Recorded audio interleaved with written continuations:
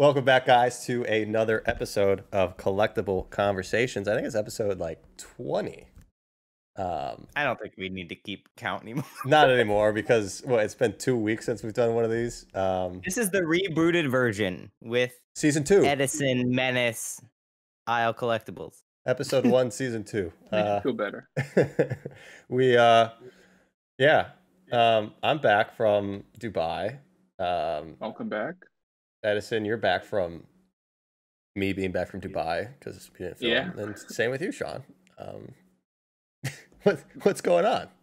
How's life? I'm back from the room over there. Like, I didn't know I left. When you were gone, Radar. Me and Sean just waited. We did nothing. Yep. We went into hibernation, and we didn't have what content. We didn't talk to each other. We just had to wait.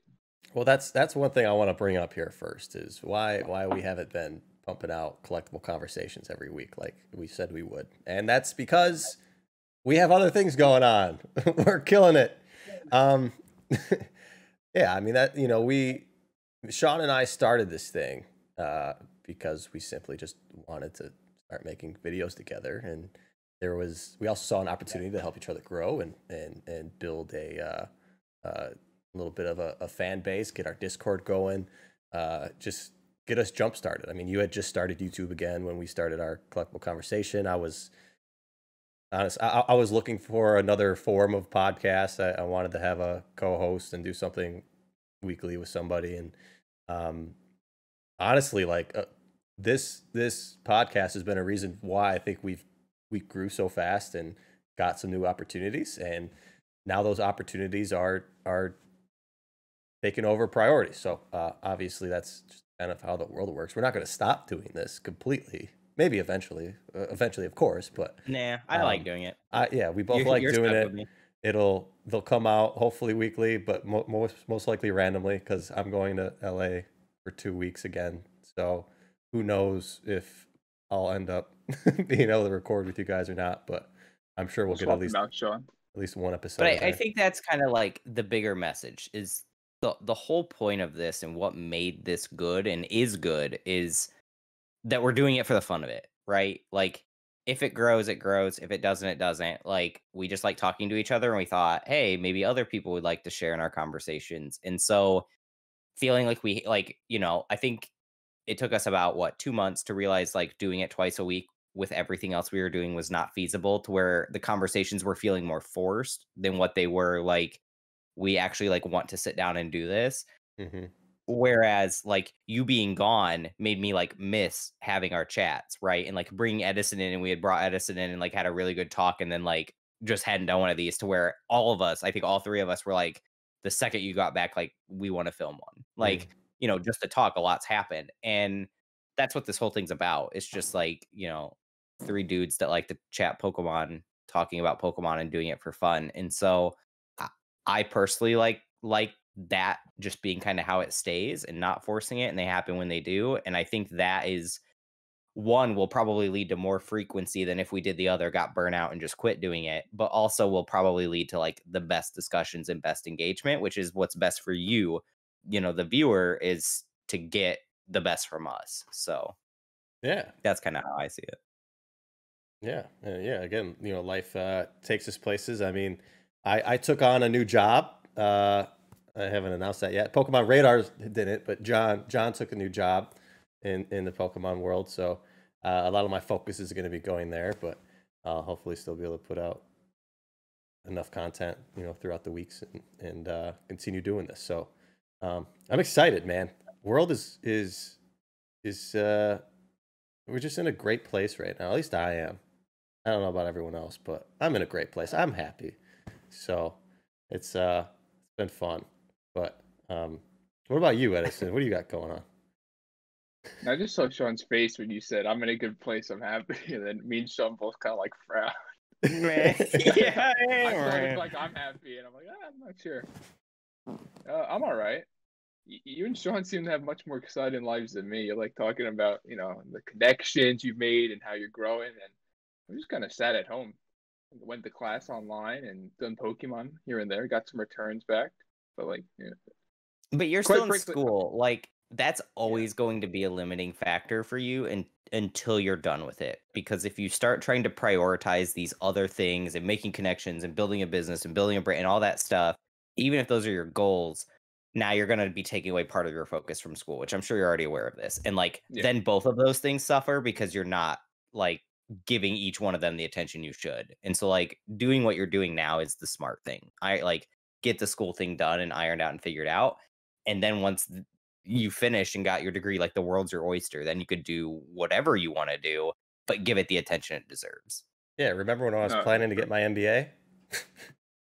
That didn't You happen. can- Yeah, you still can. do you remember? I still can, but yeah, I completely shifted all my focus into Pokemon instead, dropped that idea, and I got lucky, I guess. I mean, put in all the work, and this past 6 months has been like just weird. I mean, Dubai and Aoki's house. I and, mean, like, you got lucky in some regards with just like certain things lining up and stuff, but you worked hard. Like Yeah, yeah, I yeah. think that kind of like diminish it, like to say like, oh, I got lucky. Like, no, you made a very strategic choice of I'm gonna do this thing over this thing. mhm. And you put in effort to like making that happen and I was ready. making those connections. Yeah, I made myself ready for those opportunities, those lucky Yeah, opportunities, exactly. You right? put yourself in a position to capitalize when they came up. Yeah. Exactly. And that's something that it's funny that you mentioned that you don't think your life is so exciting right now. And you know, it's just a simple fact that all three of us are really in just different situations, different points in our lives of what we are Yeah. doing, what we should be doing, can be doing, whatever. And that's something I want to touch on briefly. I know we've beat this with a dead horse on YouTube of all this negativity, positivity conversation with the world of Pokemon. And you know, that's I did my podcast with Gary, and we talked about the caribou video, and everyone's talking about the caribou video. So yeah, it's just one I'm still thing angry. that you're still angry.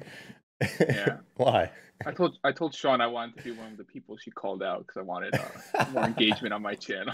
Hey, you were in my end credit sequence. I don't know if you saw my video, but you were in I it. didn't. I didn't watch it yet. Now I feel bad that you Dang. brought it up. He did I'll watch say, it right Yeah. now as we discuss it. yeah, he did say he was going to watch it after this, Sean. So Yeah, no, I'm just giving him a hard time. but It's just fun to pick on Edison. I don't know. well, You're that's a nice person. that's why we brought him on, so we have someone else to pick on. But Yeah. yeah, I mean, it's just to me, it's people need to open their eyes and understand I just said, the different situations that everyone is in. We're not all walking the same path and doing the same thing at the exact moment. We're all going through something different. So there's truly no right or wrong position to be in this time, in this conversation. You know, there were the same conversations 4 years ago when this wasn't as big as it is. You know, with Pokemon Go came out, there was the same talks of not being able to get Pokemon cards, or prices going too high, can't afford it anymore, all that stuff, and blame going ever which way. Like we just gotta stop the hate, you know, and realize that we're all different and we all do different things to get to different points in our lives, and that's how it all works, at least in my mind. I don't know. Again, I'm right in my head, but wrong to clearly a lot of people, because my video with Gary got plenty of dislikes. So I just people gotta relax. That's all. Yeah. Yeah. So like, I mean, I pretty much said what I have to say on the topic in my video. Not to like shamelessly plug that, but like if you want to know my thoughts, just go watch it. Like Yeah. I really laid out. But and this is something I was kind of like iterating to you guys before this is one of the messages that I sent like in my video is like, even if you're not in the situation that some other people are, that you can show empathy, right? That like you can be empathetic that, somebody else's circumstances are different than your own. Again, I can relate to being a player, and if boxes weren't $90, I could not buy them. Like that was just, I was in college, I didn't have money. That was the situation I was in. And so like some people just have different situations, and to show empathy. But kind of on your point of negativity, it's and maybe this is just like culture in the world today, I don't know, but like, I'm the one preaching like to be empathetic, like championing the voice of like these people. And yet, I posted a video today where I thought like I was very proud of my video, right? and the video's been up for 12 seconds, has 3 views on it, and has 23 downvotes, right? Which, like, is more downvotes than I get, like, on any video, right? Like, it's hard to be empathetic when you feel like you're being attacked all the time, Mhm. right? And I've noticed that, like, so far we've almost seen the progression of, like, Caribou from hero to, like, villain in some regards, right? Like, she went from, like, here's her message, people championed it, to now that that fad's over, like, now the other people are starting to speak out that are on the other side, and now, like, making her out to be the villain, which I'm not sure is fair either. And it's like one of those situations where, like, everyone just wants to attack each other instead of, like, have a conversation.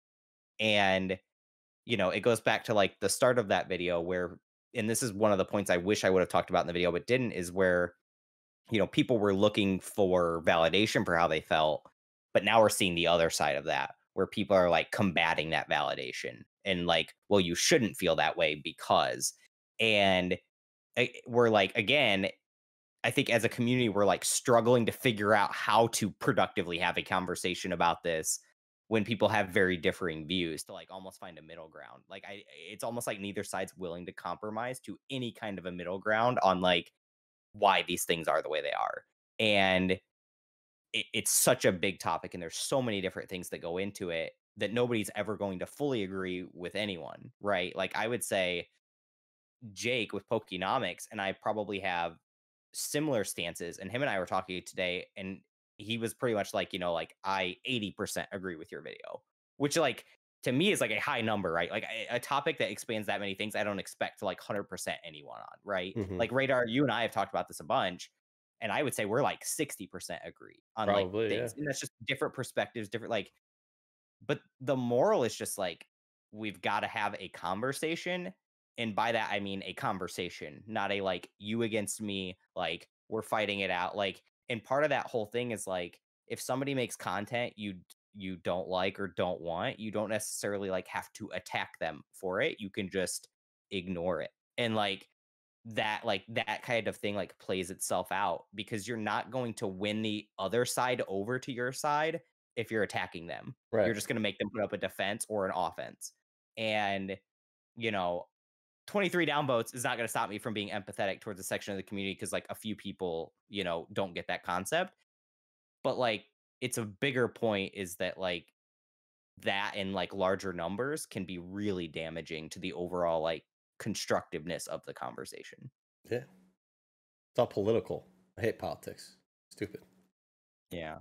I just want to get that out there because I'm salty about it, and it happened like 8 minutes before we started this video. Yeah. So No, it's Fresh on the mind. yeah, it's Yeah. it's interesting because, like, the one thing that I like about this is hopefully, I mean, both sides are being listened to right now, and I just hope that it gets some people motivated to figure it out, fix it for themselves instead of continuing to sit on the keyboard and complain about it. Um, there's the side, I guess it's really separated between the money side and the I can't get Pokemon card side, right? And they can help each other Yeah. out. The money side of it can help teach people how to work the business of Pokemon to help them get what they want. It can help them with information of where to get things that they might not know or be aware of. That is, everything is public. Just about, like, there's conversations of things being gate kept or within inner circles when it's really just all public information. We just talk about it more, and we talk about the right things about, within that certain, I guess, whole of information. And then, the understanding the demand side of the people that want to get certain things that they can't get, that helps us understand what to get out there, because people sit on stuff that they don't even know about, and they could put it out there available for people that want it. And Well, and that's, like, that idea right there is my frustration, right? Because, like, today the people that downvoted that video and were frustrated are, like, they're attacking me for a very clear reason. Like, they don't Mhm, like the message of, like, talking about market content. But they clearly didn't watch the video, right? mhm, That whole video is constructed to, like, hey, this is how you can, like, spot opportunities in the market, whether you're a collector or an investor or a flip, like, that these things exist. Like what I talked about, the Mega Charizard in that video, that had sat there for like 5 years in that same stagnant market position. Like anyone could have come along, and if they recognized that, even if they were just a collector, could have bought that card, right? They could have bought that one card and got it in their collection before it, 6x its value in a month.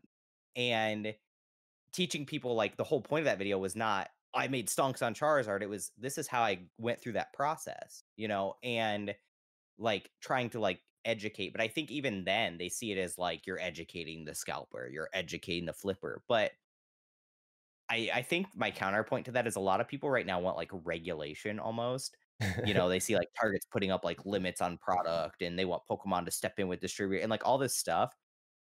But the problem is, and people never want to hear this, but scalpers are some of the most dedicated like people when it comes to making money.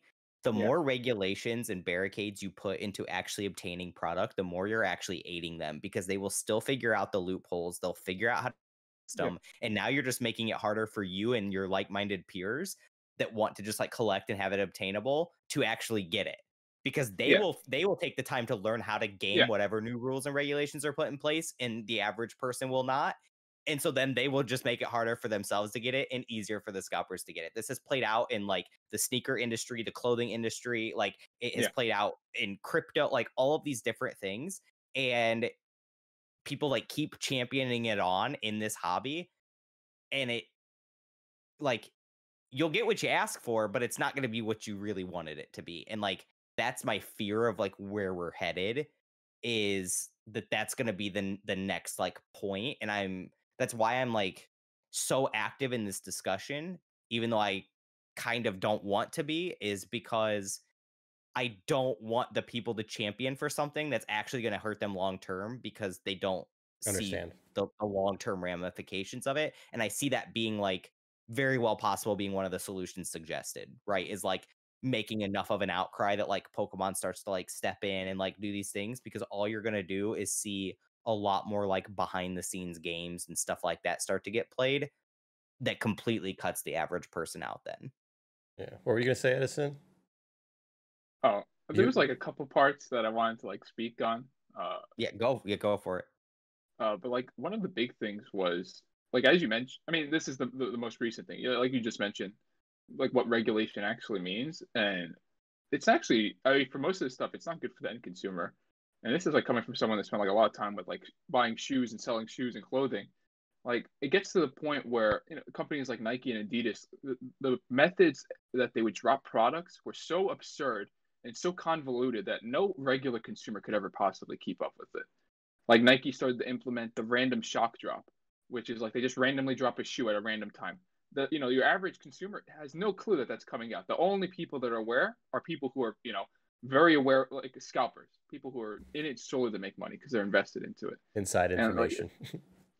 Like that stuff becomes more valuable, and then the people who have inside information get even more power, and it takes even more of the like actual access away from end consumer. I mean, something as simple as CAPTCHA, I think, is bad. Like I remember a lot of people complaining like the Pokemon website having CAPTCHA. Like CAPTCHA does not stop bots whatsoever. All that stuff is automated. And like you farm, like you can do it so easy. You just Google CAPTCHA farm, and you can get like places all over the world that will do it for super cheap, and you can't compete with that. And all it does is, I think a lot of people overthink what the problem is, and they think that one per person, one per customer is a good thing. It's not going to do anything.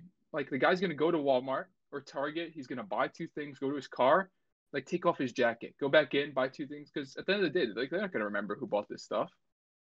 So for the most part, as you said, you're just kind of hurting the end consumer, like the average user, and it seems really just that's like an outcry that people want regulation and they think that's going to solve their issues, but it's really not. It's going to make everything more expensive. That's just how it works. Because just the people. I mean, it's the situation right now. Like, there's only very few people who actually have the opportunity to purchase stuff, and if you create more incentive for them to be the one to get as much as they can, it's just going to get worse. Yeah, I mean, you take a guy that buys 10 ETBs.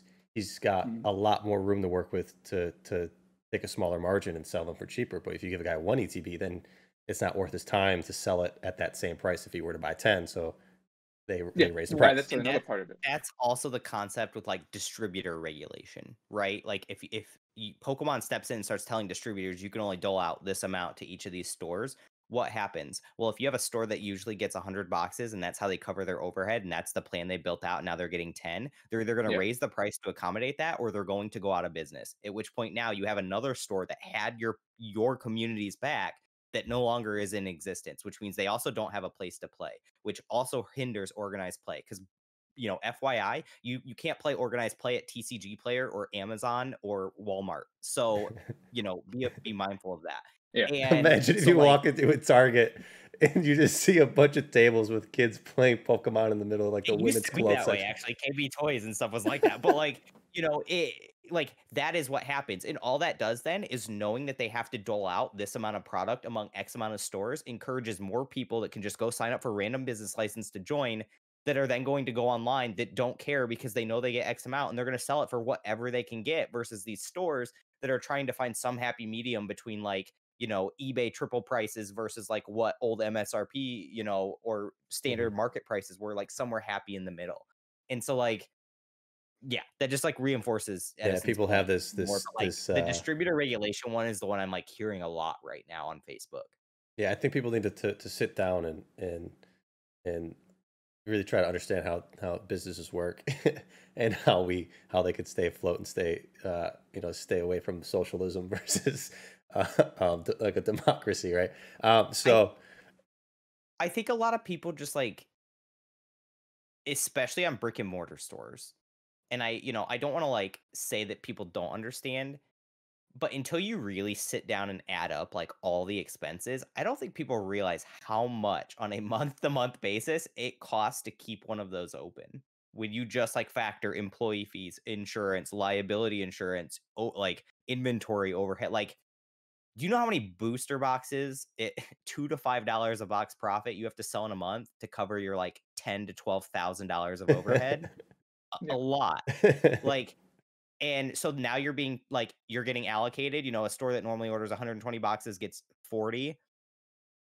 What do you do? Like, you still have to cover that same amount of overhead. That didn't change. Your expenses each month are the same. You've got to make it up somewhere or you go out of business. And this is like that bigger idea of like the scalper, like everyone that's like selling at whatever price that's not like the perfect price, whatever that is like getting lumped under like scalper mentality, or they are a scalper.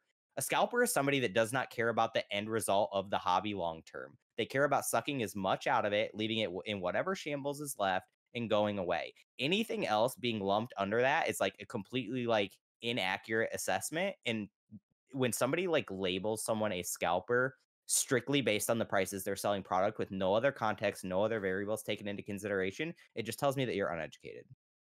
Sorry, I said it. Yeah, no, that's what I'm like. That's the biggest. That's the biggest thing. The research you should be doing. Yeah, that's the biggest problem, I think, in all of conversation in politics, like normal world politics, not Pokemon politics, is education. Like that's really the biggest factor in this, because it's like you said, people need to just have the conversation instead of attacking each other. And typically, someone would attack you if they don't have a educated response, so they just go that defensive route. And but yeah, let's I'm gonna open this up for me, not you guys. But okay. If someone ever wants to come talk to me, like, and have like a one-on-one, like, hey, I think you're kind of a shitty person, and I don't like what you're doing. Talk to me about it. Like, maybe we can like, even if we don't agree, maybe we can find a middle ground. Like, maybe we can come to an understanding on why we each feel the way we do, and maybe our views won't change, but maybe we'll like at least understand the other person. And I think that's like all we can ever ask of someone, is to like hear us out and try to understand us, even if they don't agree with us. And that's kind of the perspective I take on this. I talked to Caribou today in on Twitter because, she responded to my video, and one of the things that I walked away from is, we're cool. There's definitely things we don't agree on and have different viewpoints, but I think we like, for the most part, understand each other. And I think that is like the healthy direction that like if the community can take, is just like trying to walk, a mile in the other shoes and understand each other, that's how like this can really get fixed. I also think just like getting more product out there will just kind of solve everything, and this won't even be a conversation a year from now. But yeah. On that point, like I think that's something that a lot of people who are talking about the issue right now. Like they're not just. I mean, obviously there is some influence from the rise of economic tubers like Pokemon business YouTube and influencers getting into this. But like I mean, a lot of this has to be a lot of the market, like a lot of the sealed modern is being affected by the strangleholds of COVID from last year. Because a bunch of the factories in the US closed down for I think 90 days last year. I mean, that's a huge time that they just weren't closed. And I mean, you can have your opinions on, where the price of Pokemon is and for sealed modern, but I mean, you have to also acknowledge, like, we did go through a pandemic. We did have a lot of shortages of jobs, and a lot of places closed down in response to it. So it's like, it's kind of like, I don't want to say, I mean, you're very vocal, you said uneducated, but like, maybe it's just like not unaware that this is like also a thing. That's probably like, there's a lot of other factors that go into it. And I like this conversation, and like I try to have this with other people too. It's like I mentioned, like everyone keeps talking about Pokemon prices going crazy. Like just look at every other collectible over the past year, and I genuinely I just call it boredom. People were at home, they got money from the government. I mean, not to say like some people were unemployed and they got stimulus, and people were just bored. So people spent money on collectibles, they spent money on video games, they spent money on card games, they spent money on like playing stuff online. Like people just wanted something to spend money on. People like to spend money. People like to consume. So like, I mean, you're really into the video game market. Like, do you think it's because Logan Paul would make a video game video, video game sealed, like a WADA thing? That's why it's gone crazy. Like, I mean, like the price of like these heritage auctions and on eBay and stuff over the past year, it's insane. This game was 5,000 when I bought it 5 months ago, and it's like 12.5, 13,000 now. Like and you're right. It's not just Pokemon, and it's not even just collectibles as a whole, or even like crypto or any like these like flash in the pan like hot moment things. I mean, we are seeing inflation across the board, like real estate market.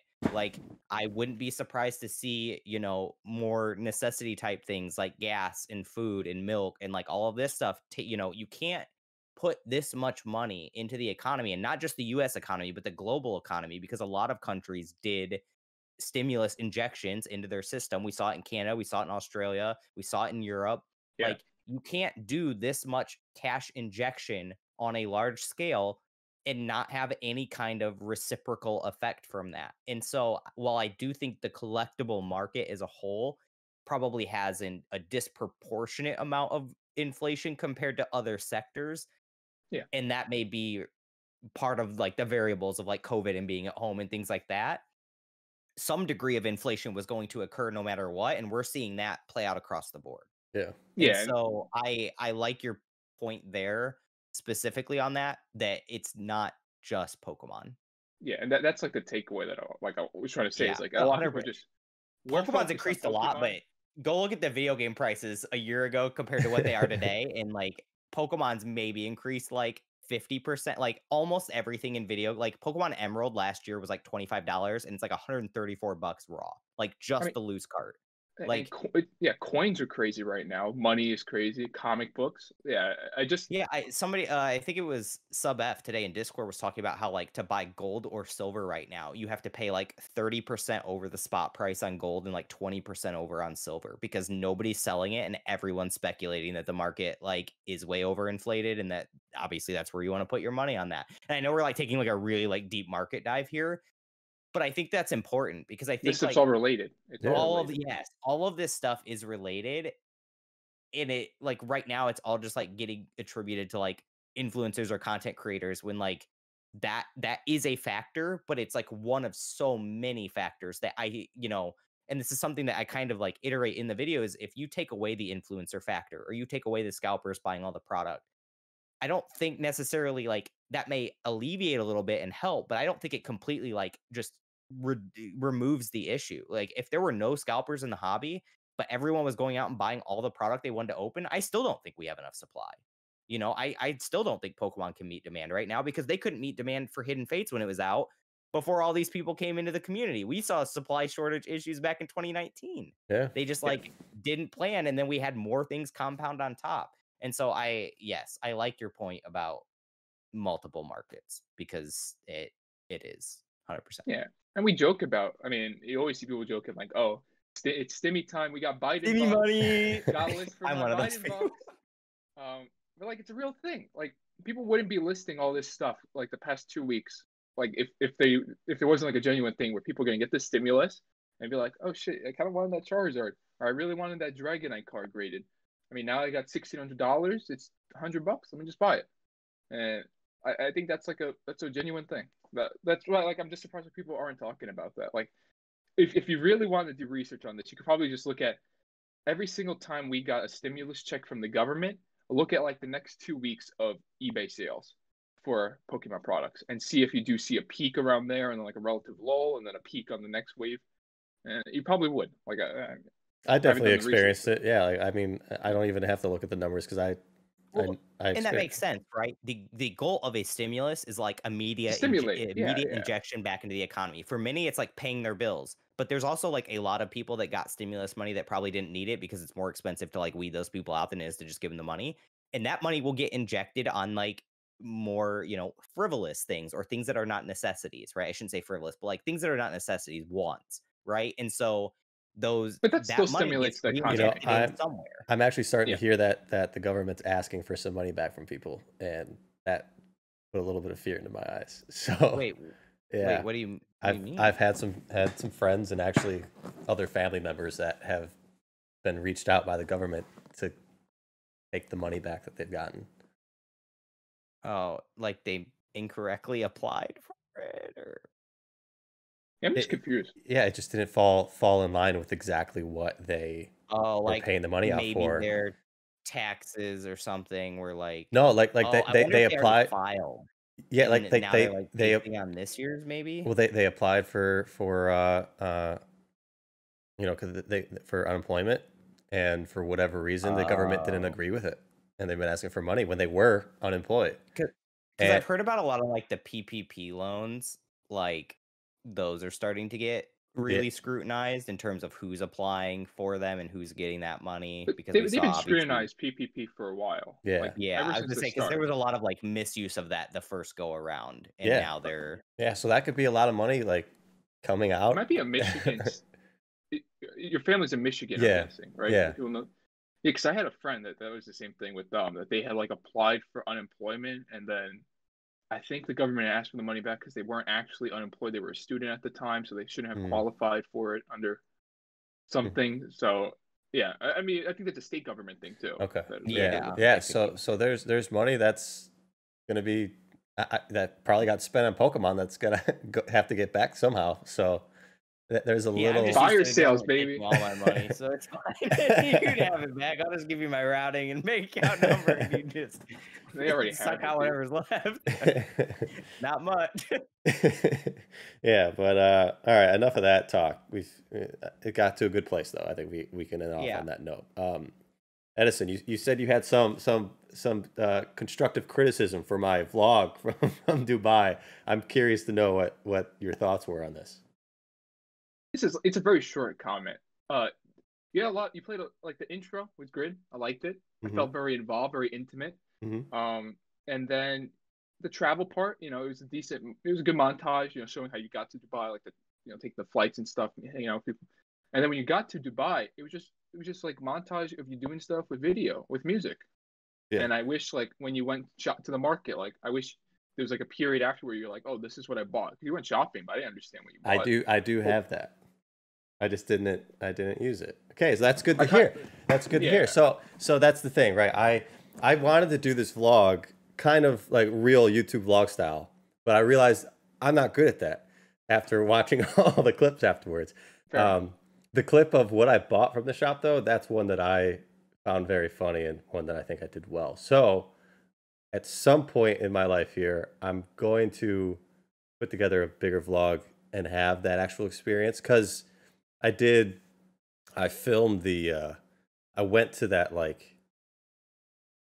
that shop. It's called the Gold Souk, the Spice Souk, where they have all the gold and the spices, right? And within there, everyone's trying to sell people fake watches, fake Gucci, fake whatever. And I actually went into one of the guys' shops that, like, you go through a back alley, go up the stairs, go into his like apartment building or whatever the heck it is. It was real sketchy. But I filmed the entire thing going into his shop, I bought a fake Louis Vuitton bag for my mom. I bought some fake Gucci shirts for myself. I bought some like just random knickknacks for whoever, like my other family members. So I filmed that whole thing, and it was just it was pretty entertaining. I don't know how well the video looks, but the conversation and the negotiations was quite interesting. So hopefully I can put that together. I was gonna say that same thing is like seeing it with the music, everything's cool, but like I'm there to watch Radar. So like I want to Yeah. hear your experiences. Like even if you don't think you did it well in vlog style, I would rather hear like a 4 out of 10 Radar commentary on this thing I'm doing than some random music. And it doesn't mean it wasn't good. It just means like that's what I want to see. My only other critique was, and I know that it's because you're making it a bigger series, but calling it like a Pokemon card vlog, but then none of it had anything to do with That made Pokemon except so like the many last people 3 mad. seconds Yeah. is like always going to like, I think most people still would have watched it. I think it's just Yeah. like it creates like this, you know, it's kind of like what we talked about with our podcast really early on. We're like, we're gonna make a title about something, but then we don't talk about it until 45 minutes in. People like Yeah. feel misled that they didn't get it. And Yeah. so like I think it's like that same thing, right? Mhm. But There was definitely a few people upset in the comments. oh, were there? Yeah. Oh, well, They okay. were, yeah. But Yeah. question for you actually. Did you mail that stuff back or did you bring it back yourself? I brought it back myself. And did you declare it? Declare what? No, you don't have to declare that stuff. No, I'm just curious because like bringing back like counterfeit goods and stuff, even if you're not aware that they are, is something that TSA like usually flags Oh, pretty hard. yeah. And so I'm just more surprised that they didn't.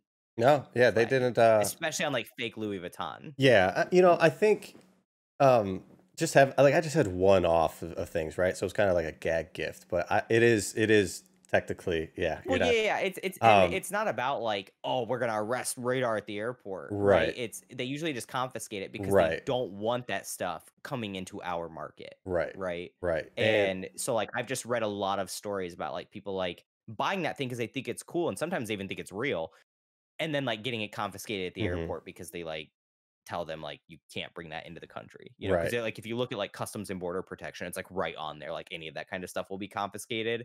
And so Mhm. I was just curious if you shipped it Yeah. back or if they said No, anything or no, I brought it with me and it got through just fine. It's funny, every time that this is Pokemon, but every time I fly domestically with Pokemon, with a box, with PSA cards, they always check my bag because it's tightly packed. It looks like I don't know what. They always look at my bag and go through Yeah. it. But they didn't for the international ones at all for the Pokemon stuff. I mean, going there didn't matter because it was just the one card I brought. But coming back, I had the box, the Shadowless box. I had the whole Skyridge reverse rare set. Like, I had a lot, and they didn't go through it. Maybe they have better X-ray machines or whatever the heck they use, and they could actually see. I was trying to peek, and one of the machines I went through in Dubai on the way home, like I could actually see like Pokemon on the box, like through my bag. It was really weird, or at least the Oh, wow. the outline of it, not like clear, right? Yeah, that's not suspicious at all to get yourself arrested trying to like get the inside scoop. Oh, on it's no, it's there, like I'm you know, messing with it's you. there, You're you fine. know, I've done it too. When you go yeah. through and you want to see what it looks like on a machines and stuff. I'm sure everybody does that. Yeah. So, yeah, I got through just fine. Yeah, the fake Louis Vuitton bag, I was a little, yeah, I knew that wouldn't be a great thing, but I figured it was a small bag, and Well, and you've actually, gotta, no, like, I I'm checked sure they that have bag. ways to tell, but you've gotta wonder, I like, checked that how bag do they actually. know? I checked that bag with the fake stuff. So Okay.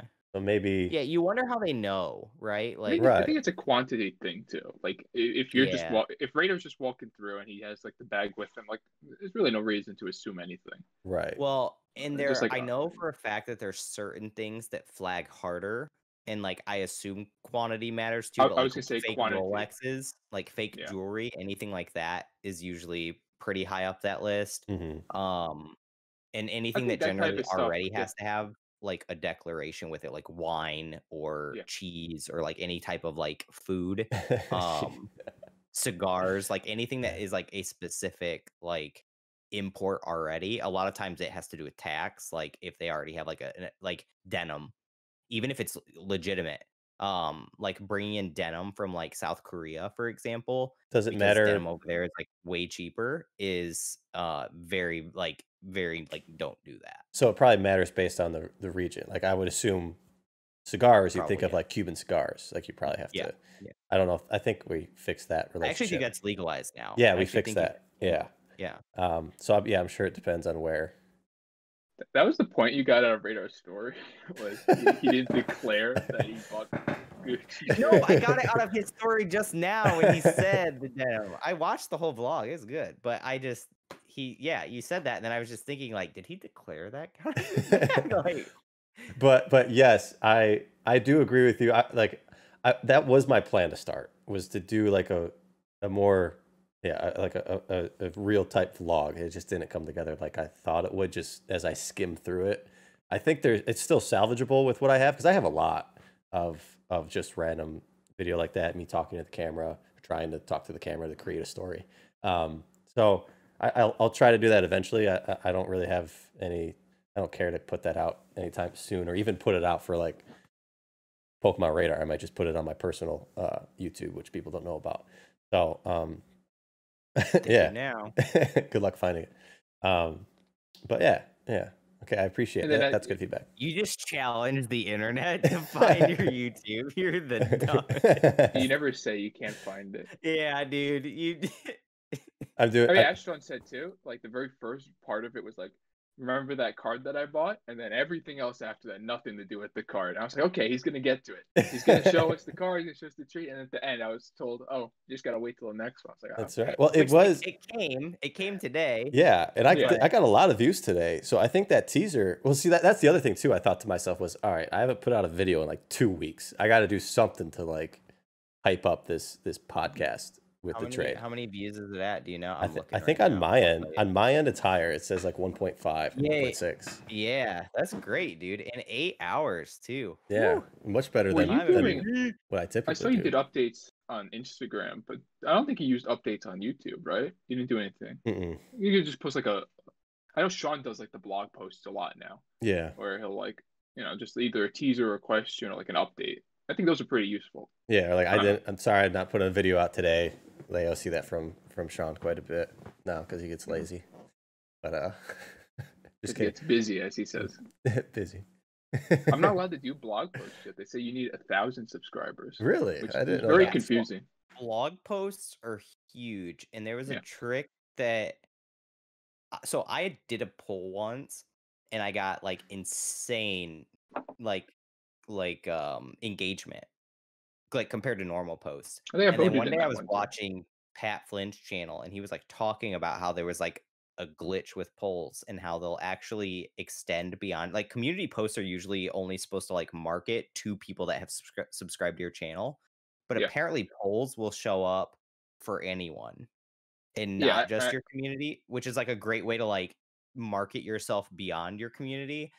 And he had like explained that, and that's like, oh my god, that makes so much sense. And so now I've started like trickling, like, even if I just like want to tell my community something, like I'll turn it into a poll somehow, because like it extends it out further.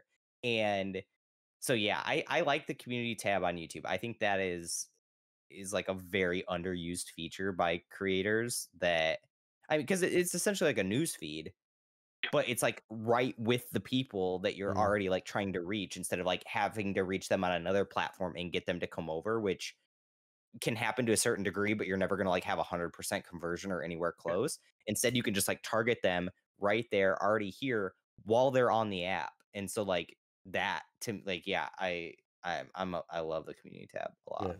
It also has integration with memberships. So if you get like the join button and like have a membership tier, so like for example, I've got 4 tiers on my channel. I can make posts and have them subjected like only to like a certain membership tier. So like that way, like for example, I've got a Q&A for the gold tier coming out. Well, obviously people that just watch the channel are in bronze and silver, don't need to see that. So I can just make a post like to the gold tier and say, hey, by the way, get your questions in before we do that. Like that kind of, and like I think that kind of like flexibility of the community tab is so useful. Is it like a paid thing? Is it like, is gold like a paid membership? No, the membership. The membership thing, yeah. So if you look, I think Radar has it too. If you look at the channel by where you hit subscribe, there's a button that says join. And then there's, and that's something that you unlock at, I think you can do it at 1,000 subs. Yeah, it's once you monetize, I believe. Yeah. Once you have the ability to monetize, then you get the ability to do like super chats and that kind I'm of still stuff. not there yet, Sean. So Yeah, close. it's YouTube, You'll you know, get there in trying no to time. We just gotta take do a few more of these podcasts, not 2 months apart. yeah. But Mhm. everyone go follow Edison Steers right now. And Thank you, thank you. but like EDISONSEARIS. yeah, but I think people are you could just put it in the description. But Do I I? think people are just really sleeping on that community tab Mhm. because of how many integrations it has throughout YouTube and everything that it can do and like the engagement that you can get Yeah, with your community. Because like people comment on YouTube videos all the time. And it doesn't mean though that they are like engaged to your community. They may just like see that video on their home screen, comment, and then leave. Mhm. This like really shows you like who is engaging because YouTube is going to put your thing in front of people that are more likely to yeah. respond, right? And so it shows me like which of my viewers are most likely watching all of my videos. And like that way then when they comment in the comments, I can prioritize their comments to like respond to because if they're going to engage with me and help support me, I'm going to try to like support them. And so yeah, I That big is a fan of good the community feeling. tab. Finding the Yeah. people that kind of like the people who always watch and always comment and then getting to engage with them. Like that's a Yeah, great and this feeling. is something that kind of so I've been reading Pat Flynn's book Super Fans that really hones in on like the idea that, you can aim to have like as massive of an audience as you want, but sometimes it can really pay off to just like provide value to like a core group of people and like get them to become super fans and like serve them versus trying to just like infinitely serve everyone. And it doesn't mean you can't like try to help everyone and keep growing, but that you yeah, we lost Menace's picture. But that continue like that you always make sure like who your base is, that you Mhm. like the people that will always support you and have your back, whether I'm on Instagram or YouTube or TikTok or wherever. And so I've really started to like internalize that idea because those people will also then help you grow, right? Right. That's the kind of word of mouth that like those people support you, they'll get other people to support you. And like that you actually do like I mean, look at our Discord community. Like so many of us are really close knit and people will pop in and be like, wow, radar actually talks here, like that kind of thing or like those types of things. And like that to me is like what it's all about. Yeah. And I think like things like the community tab really help foster that, like that community. I know it's kind of like a Mhm. meme, but to me, it's one of the most like social media-esque things that like really is valuable. Well, yeah, they've taken that from Instagram. They take the membership thing from Twitch or Patreon, and they take the Yeah. shorts from It's nice TikTok. to Like mix. they're bringing it all into one. And they're integrating them all together. Like I Yeah. don't know if you guys saw, we're mentioning Pat Flynn, his channel Deep Pocket Monster. He did a short on the proxy Charizards on eBay, which are counterfeits, they're scams. And It one was of his recent, viewers right? sent him one. Yeah, and he Yeah. put it up. It made it on trending in the UK to number 11. It has like last I looked 350,000 views or Wow. something. And like it's absolutely exploding. And that's an example of like a short is effectively like a TikTok clip. I mean, the same amount of time and everything. Mhm. And Oh, this YouTube okay. has like Yeah. integrated that into the system now where like it's finding its way to get similar engagement. Whereas if he made that a 10-minute video talking about it, there's a high likelihood that never sees that kind of engagement. Because Or the if he other did thing that is on short. TikTok, and got 350,000 views, it wouldn't have transferred to his YouTube the same way that. Correct. Yeah. How many of those actually convert over then? And like shorts are built the same way, right? After like if somebody watches one of yours, it'll play another but of yours, unlike Mhm. TikTok, which sometimes plays your video or it'll play someone else's. Right. I And think shorts also play others. I think it's like you can get other people's on the short shelf, but if they don't like go to the next one and it just ends, it'll start another one of yours. Yeah, you can. I oh, think you okay. can So set it up Yeah. however you want it. Yeah. So like it'll start another one of yours and just keep playing yours if you have more, but they can also just swipe to go to somebody else's. yeah. I'm So so, like yeah, yeah. I This really all like YouTube now that I'm like delving more into it. Um like there's so much I like want to learn and improve on. And like not to like bring it back to the caribou video, but one of the things that I really did like about her video and it getting everyone to talk about this stuff is that it's got me to like analyze my own content and like what am I making? Why am I making it? Is this worth putting out to other people? Like would I watch this myself? And like how I can really do better with my content to provide my viewer value. And part of that has been, what are all of the features that I have here that I'm not using right now because I've just been too lazy to learn about, that can help me bring that value to the viewer? And the community tab has been one of those that's like, Yeah, I I mean don't even know how we got on this that's topic, but I'm a, if you I guys can't tell yet, I'm a big fan of the community tab. I don't know either, but yeah, it's super important because as if you were to ever convert to, I mean, you are a full-time content creator now, but I know it's not your main source of income. But if you ever were to take that shift, take that leap to do that, you rely on your viewers to support you, Yeah. and it's and having asking that question, are you providing enough value to these people, to make you feel good about it? Because I mean, look, 1,000 is not a unfathomable number. Like 1,000 is very realistic for anybody to reach. And if you A get thousand a what? thousand fans, 1,000 people to pay Yeah. $10 a month, and that's $120,000 a year. That's an incredible salary, and it's not that much to ask for from most people. Especially if you're providing $10 worth of value to them. So it's this type of work is a very achievable thing for many people. It's just about going in as going in deep as much as you on understanding how it all works, and then of course taking in all the criticism and really asking yourself, making sure that you're holding yourself accountable, providing these people that value to make it all work. So, And I think what you just mentioned there is like such a valuable point that if I didn't highlight, maybe just like goes under the radar, no pun intended. But if like if you talk to some of these big creators on YouTube, and I'm not one of those people, so don't ask me, but like not if you yet. talk to some of these like really big people, like Jarvis, let's use Jarvis as an example. Name drop. These We're people friends don't with like Jarvis. uh, these people don't like happenstance though. It's not like they just like woke up one day and put up a video and blew up and just were making 20, $30,000 a month. And like a lot of like, it does happen, right? It has happened, but that's like more of a fluke than like, Yeah.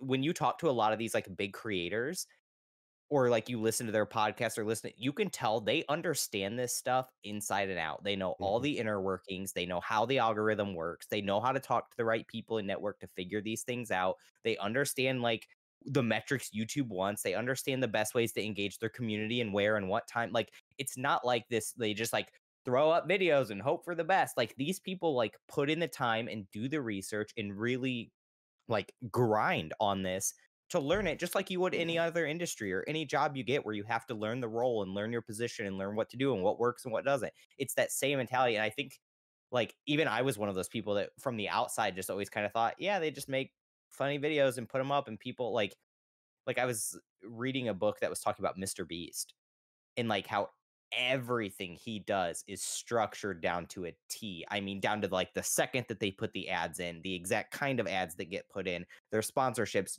who they do on which video and that kind of thing, what days they upload the video, what times, that they'll film the same thing a bunch of times to make sure that it's like conveyed in the exact right spot and that like he's highlighted on the screen the perfect, like all of these different things, like none of this is happenstance. And so I think your point of that is like that, like, it's work like that to learn these things and understand the nuances is like such a big one because I was one of those creators that jumped into this and just thought, well, if I just upload videos, eventually I'll just snowball and things will go well.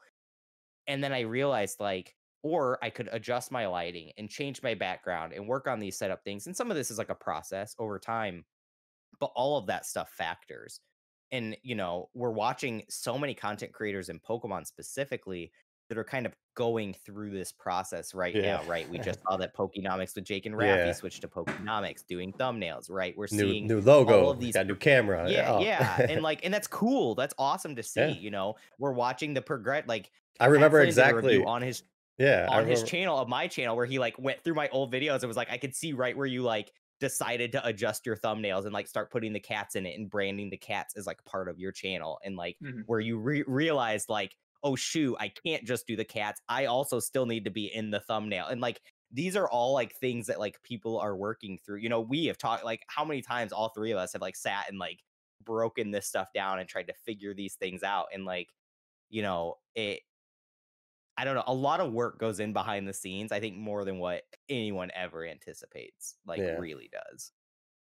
Yeah. So I mean, I think the put in the biggest, work. yeah, but I do think, you know, the biggest wall to climb for 99% of people is like that, just putting out the content, right? I mean, doing it, getting a feel for it, and just understanding the workflow, and then once you're comfortable with that, diving into all the extras.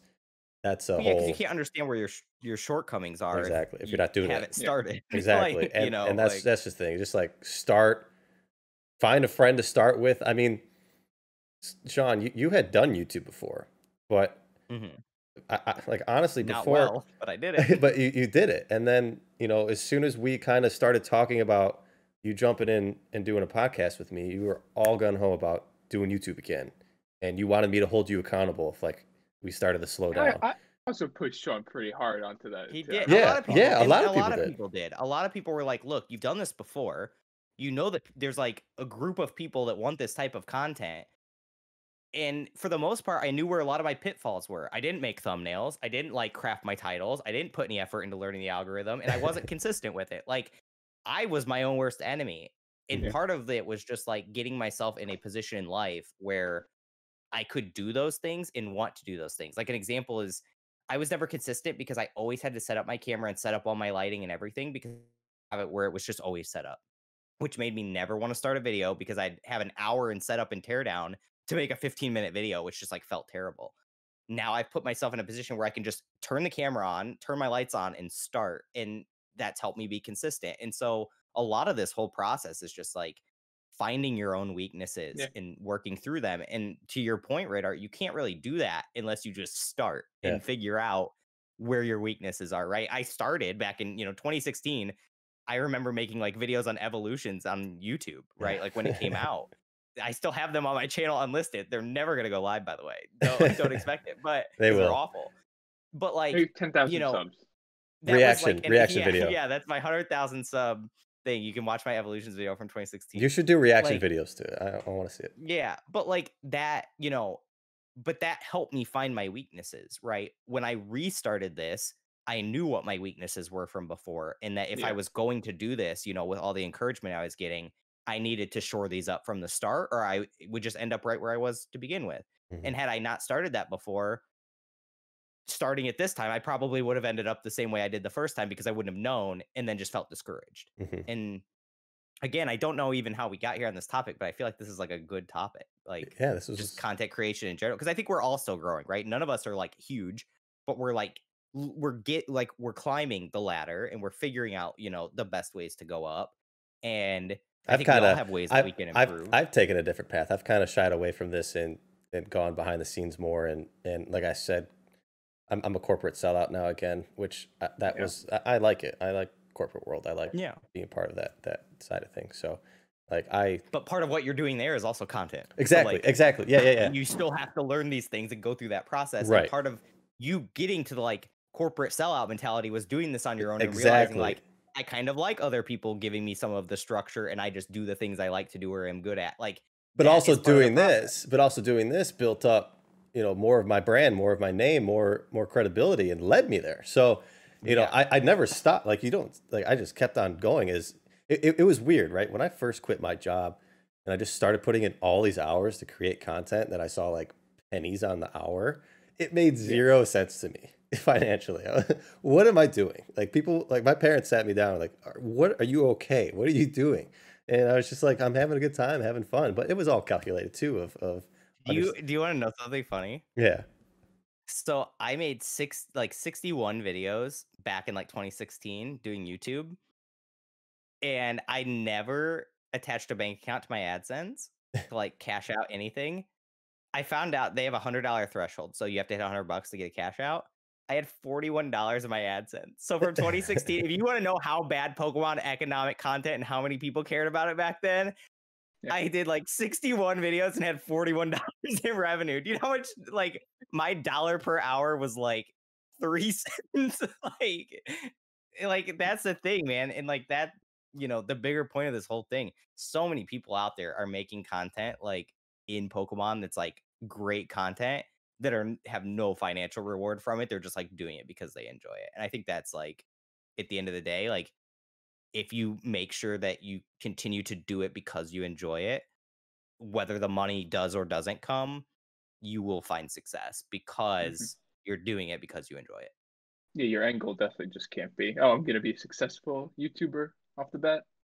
Like Yeah, the same thing with even streaming now, too. man, I'm learning like how hard, like even with the grind, it is very tough. And like, you know, a lot of that's going to come down to the YouTube algorithm, how big your sector on YouTube is, you know, like Old. Pokemon even is still niche on YouTube, and the Yeah. Pokemon market section is very niche on YouTube. And so, you know, and that this is like the kind of thing that, you know, not to like bring up Jarvis again, but he started doing tech videos, right? Which isn't even like what he does today.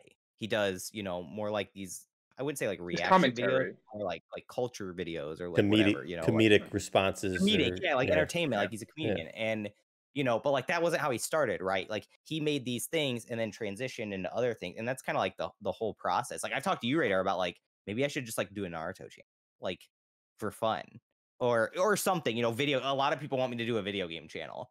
Yeah. And I just think that like there's so many great creators in that scene already that like I'm not sure where I could contribute. that Collabs, baby.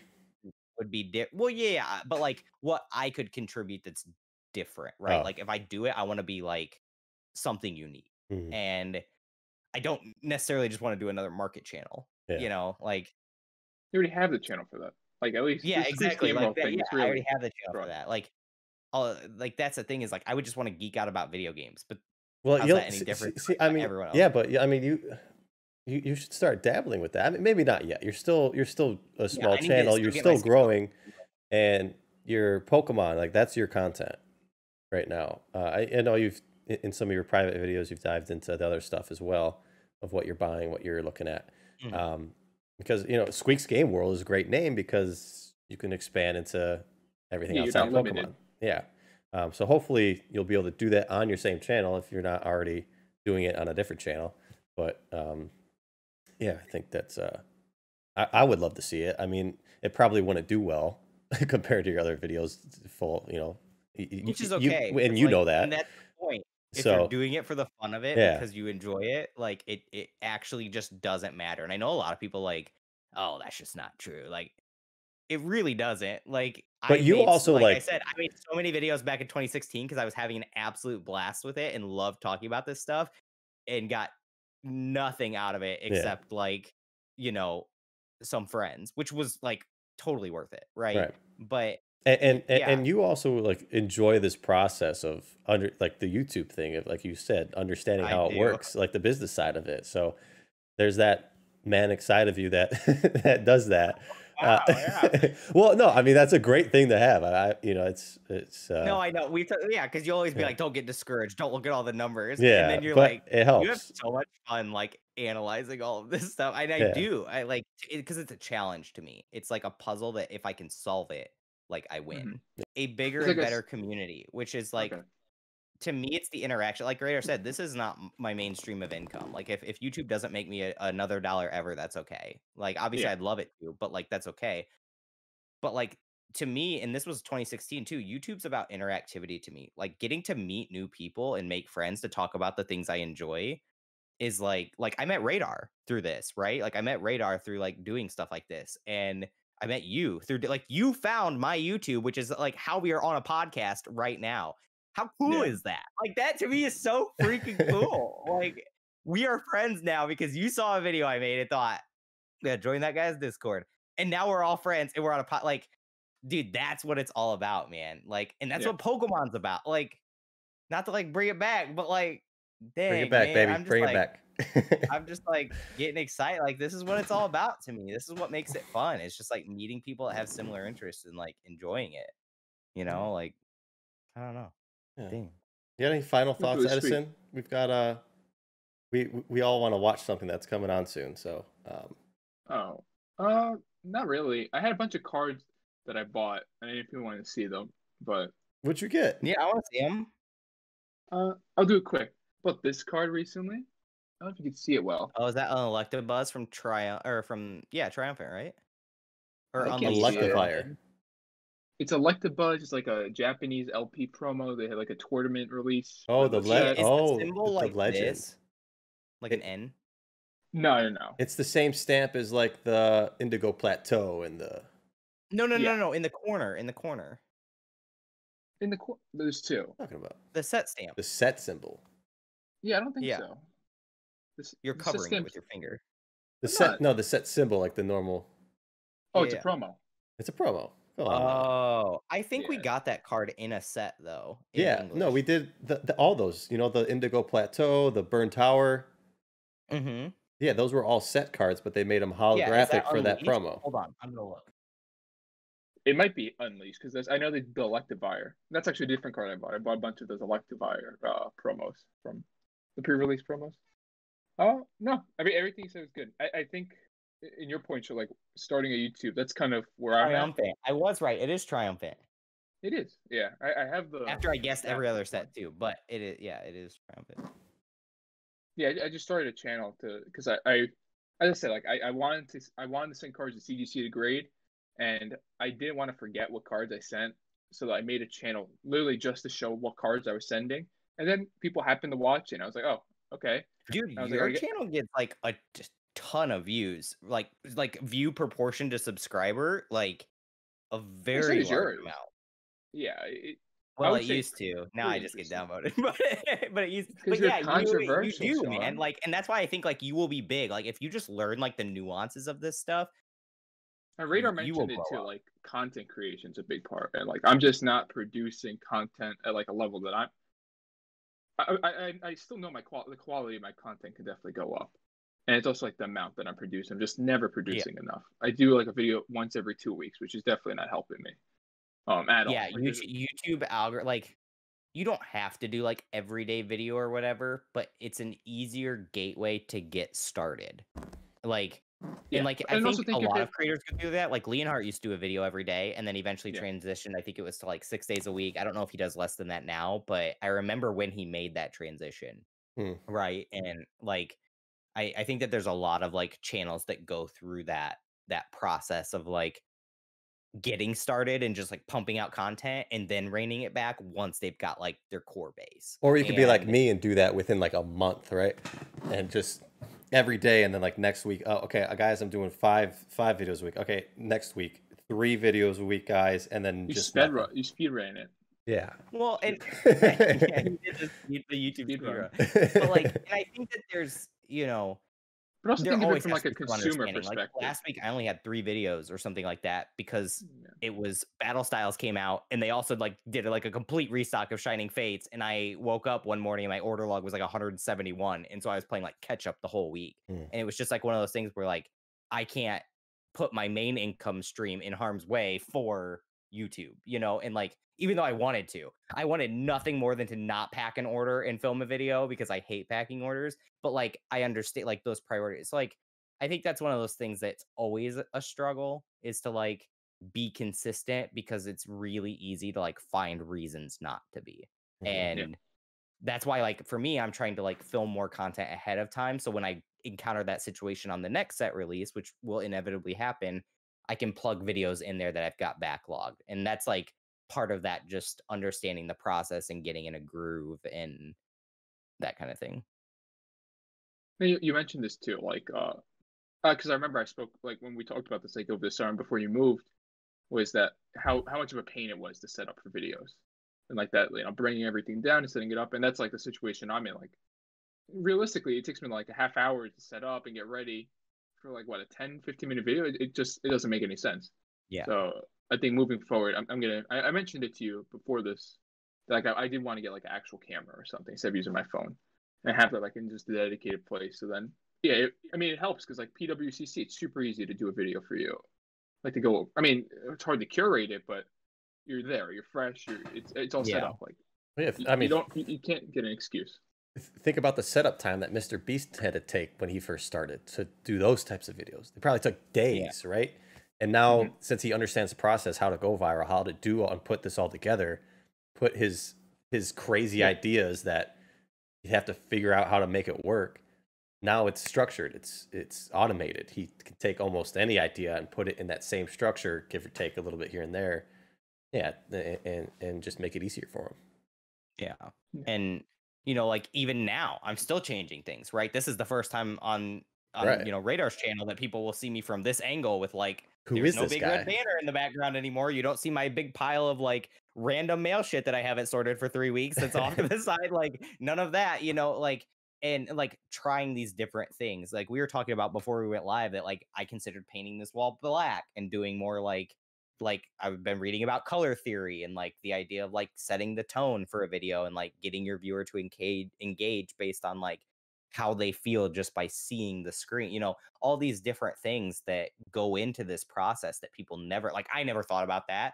The first time I watched a video on this where I was like looking up a lighting tutorial and the guy started talking about color theory and I'm like, what the hell did I just start watching? But then by the time I got to the end of it, I was like, this makes so much sense.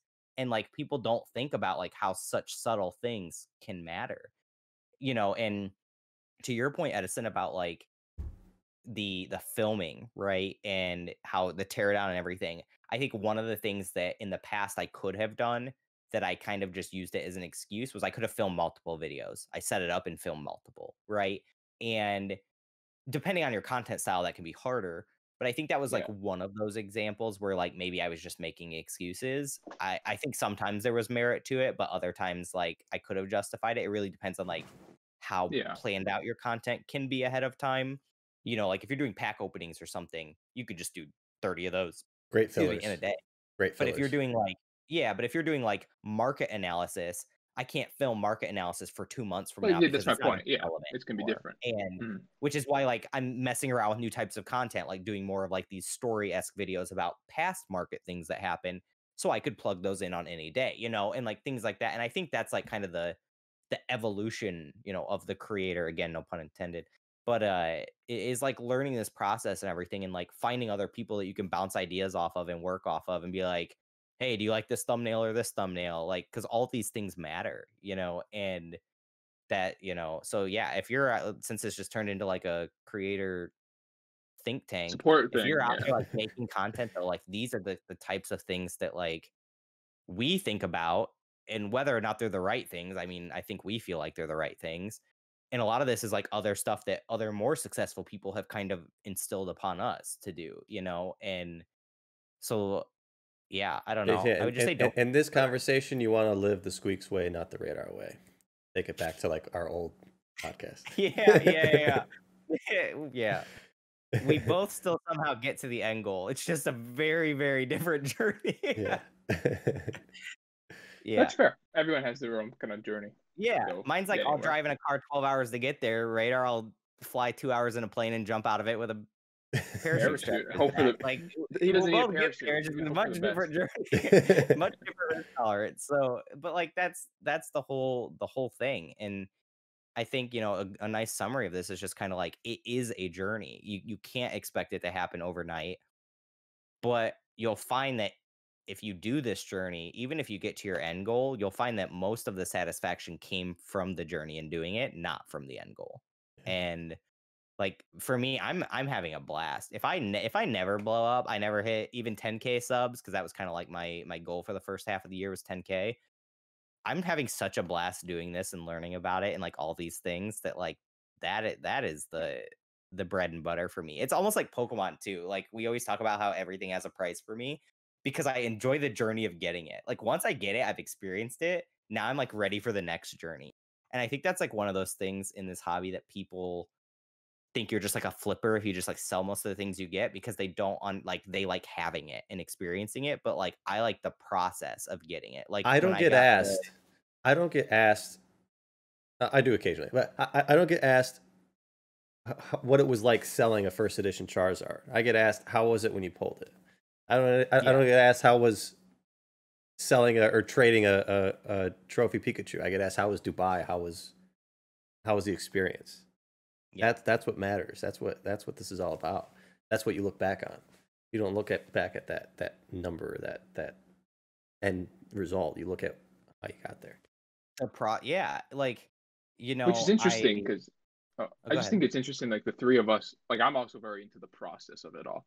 So I just find it interesting, like that we're all interested in the same thing. We're all happen to all be on this podcast now.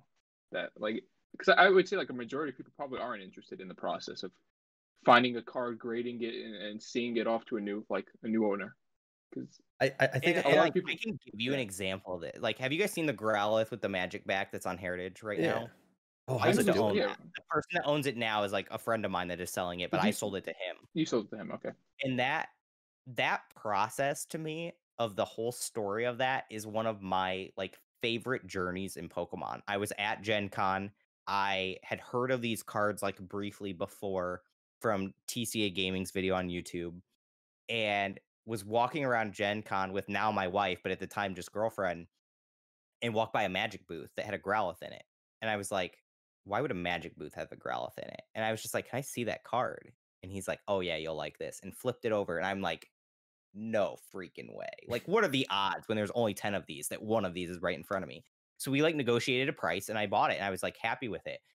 And I enjoyed that card. I took it to regionals, like when we would vend and put it in the case and let people like take it out and view it and shared the story with them and like got that interaction. And I did that for like multiple events. And that to me was like so cool because so many people like took pictures with the card and like because they had never gotten to experience that. Like I was providing these people an experience now, which also provided me one.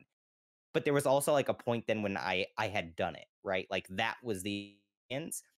And there was this other person that came along and gave me a great offer for the card that also wanted an experience with it. And so I, and they were a friend. So I sold it to them and then they got a journey with it. And now they're ready to move on to the next. Like that is part of it. And that to me is one of my favorite Pokemon moments. And most people look at that and are like, well, if you love the card so much, why would you sell it? And it's like, because it wasn't the card. It was the journey of the card. And like that to me is like such a big part of the hobby that I think for some people it just doesn't matter, and for others it's everything. And that's like kind of goes back, if we want to really well round this, it goes back to that whole like walk in other people's shoes a little bit, and even if you don't agree, try to understand them, and like if you can understand why that card was as great to me as it was, but why I was able to sell it, it's because it was the journey, and that may not be the same for someone else that just wants to own it, and if they don't own it, then it's all for naught. So what like a great conversation we just had. yeah, dude, this awesome. has been see, and this is what we meant by you'll get better quality content if we're like raring to go versus if we feel like we have to force it. Yeah. We had like, we haven't talked in a few weeks. Yeah, we had no plan for this. Like we wanted to talk to each other. This and, went like, to a great place. This went to a great place. I'm very happy with where this went. It's very wholesome. Yeah. A wholesome conversation about being happy with yourself and the process. You guys like my shirt? Somebody comment on how cool my shirt is. Doritos. I like my shirt. Well, it's not. Pretty good. I like Cool Ranch. It says Doritos, not Doritos. Doritos. Yeah. Doritos. Is it backwards on your screen? No. It is. It's backwards for me. It's backwards for all the viewers. Oh. Sorry, guys. Wait, hold on. Oh, is he gonna flip me? I'm gonna. How do I do this? Transform, flip, horizontal. Boom. Yeah, this whole time nobody knew what your shirt said. Go Trios, guys. For anyone that I'll pin the comment for the first person that read it or has it commented in the you know what I mean. I don't know what I'm talking about. Whatever engagement rate, go. Yeah, just comment. I'll forget. I won't actually pin your comment. I might. Oh, you're not supposed to leave that part in. Wow, hey, you need to edit that out. Yeah. All right, Radar needs to go back to the YouTube studying board because clearly he lost that lesson. So yeah, we had this great progressive chat. Bye-bye. Bye-bye.